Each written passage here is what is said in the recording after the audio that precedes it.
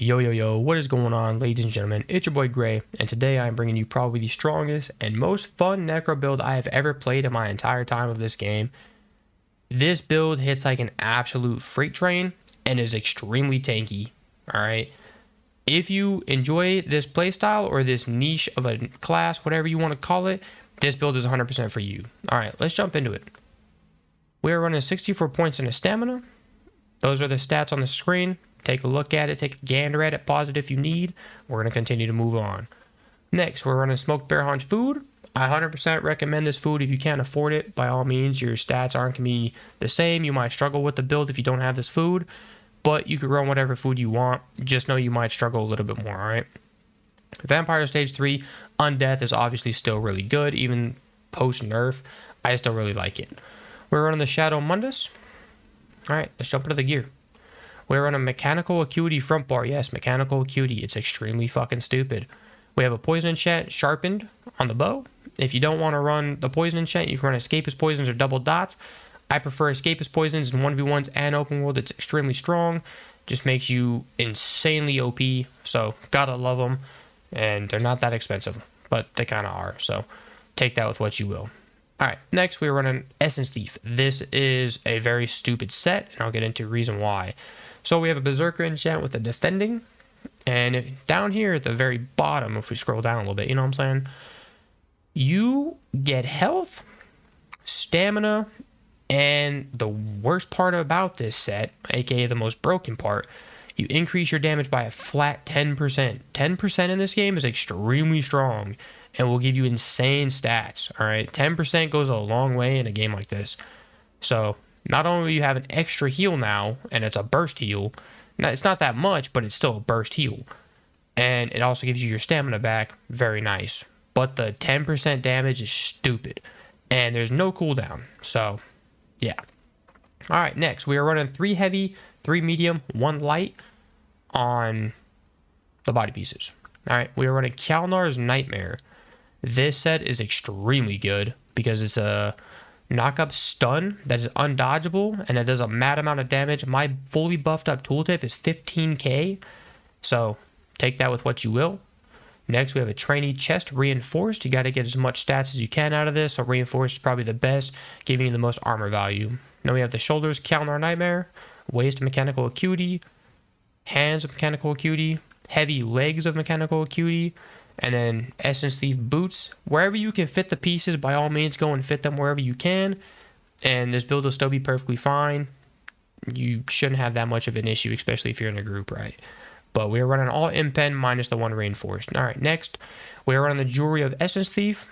And we are running Death Dealer's Feet. If you do not want to run the glyphs that are with stam recovery, you can 100% go with the mag recovery glyphs, depending on what you need and how you feel the playstyle is better for you.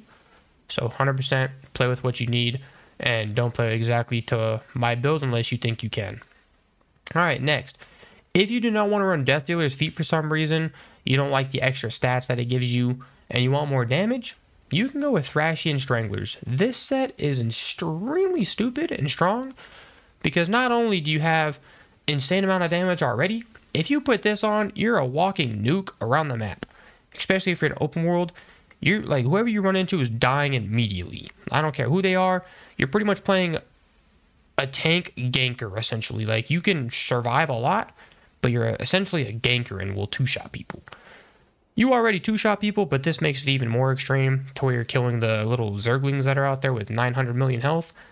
This will 100% nuke everything, alright? Now, you don't need to run this because you do lose health, so keep that in mind. You're going to be a lot more squishy with this on. So if you're in a group, you're fine. If you're playing solo like I usually do, or in like a 2-man, 3-man, this isn't the most viable option, but it still can work. So if you are a casual gamer, a Zergling, whatever it may be, you don't want to try to 1vx or 1v1 the best players, go with Death Dealer's Feet. There's no issues with it. You're not going to have any downsides to it. You're perfectly fine with this build. It has enough damage as is, right? Alright, let's jump into the skills. On the bow bar, we are running Venom Arrow. If you do not want to run this for some reason, you hate this skill, there's a great skill in here. And it's brand new to the game, for me at least. If you've been around for Gold Road for a while now, then you already have all the scribing stuff. But I just got back, as most of you know, from deployment. But Binding Volt, this skill is nuts. So you can put whatever you want on here. I just threw some random stuff on here, thought it'd be cool. But I got the Immobilize, I got the Reduces Movement Speed, the Hunter's Snare, and then I got Major Brutality and Major Sorcery, increasing my damage by 20%. Also, very, very good. All right, so I really like this skill. You can use this at the Get Out of Jail Free card and just fly around the map like you're like a Sork or a Nightblade without Cloak or Streak. You know what I'm saying? It's essentially the same thing though. But very, very cool skill. Really enjoy this. So if you don't want to run Poison Inject or Venom Arrow, by all means, go with the Vault and you'll be really good because you can make that into your own skill with whatever you want to use. All right. Next, your bread and butter, Venom Skull. This thing is insanely strong, and I'll show you guys a combo with it later to where you can combo everything. Everything hits at once, and you nuke whatever is in front of you. Next, Mortar Coil. It's obviously bread and butter. Every Necro uses it. You get an extra heal over time, gives you resources back, and increases your healing done while it's slotted. Very strong. Next, Focused Aim. This gives you the Sundered status effect. Very, very strong in this day and age. Blighted Bass Bones. You get you know, Major Defile and a big nuke just running at you. So very, very cool. Dawnbreaker Smiting, the OG baby, the bread and butter. Very good for comboing. Definitely love this skill.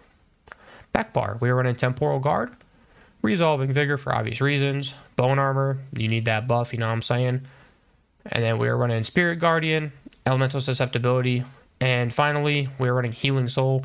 I'm running the Heal, Druid's Resurgence, and Major Vitality on this one. But if you want to change it up, run whatever you want, by all means. I just like the heal and the extra healing, right? The increased healing received. So you have very, very strong healing with this build. If you don't have scribing, you didn't want to pay Zos, you know, some big monies for this type of skill line, by all means, go with Resistant Flesh. It's still good. It does the exact same thing.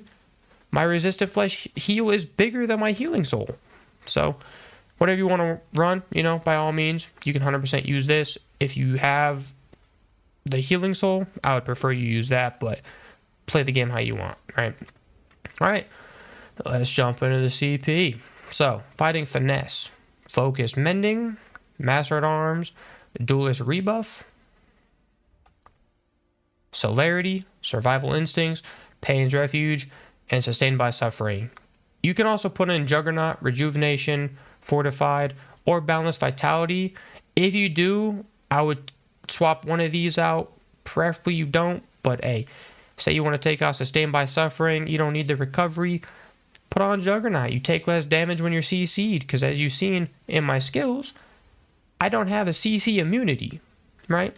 Now, if you want a CC immunity, you could take off Mortar Coil, and you could put on Race Against Time. You know, you put on whatever you want here.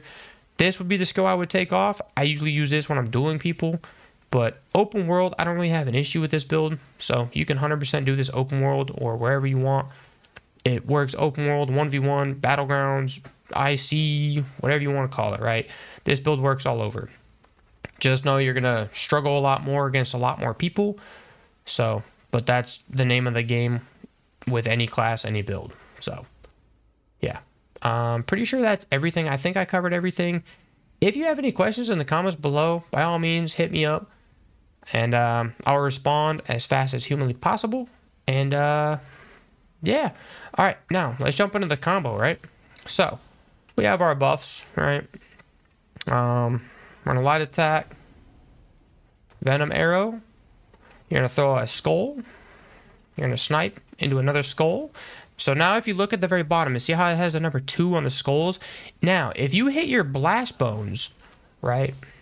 If you hit your blast bones, right? I want to get my, there we go. All right, if you get your blast bones off into a snipe, Dawnbreaker, into a skull, everything lands at once, and you just nuke, okay? That's pretty much the combo, though, is you want to have everything up. So you want to have your 10% damage from your Essence Thief. You want to have your Venom Arrow on. You want to have 2 skulls up. Then you want to Blast Bones, Snipe into a 3rd skull. And they pretty much land at the exact same time. You can obviously time this better. I'm just showing you the demonstration, right? But that's pretty much it. I don't really think there's much to it. Like I said, snipe. You want to snipe pretty much every, like, in between every combo.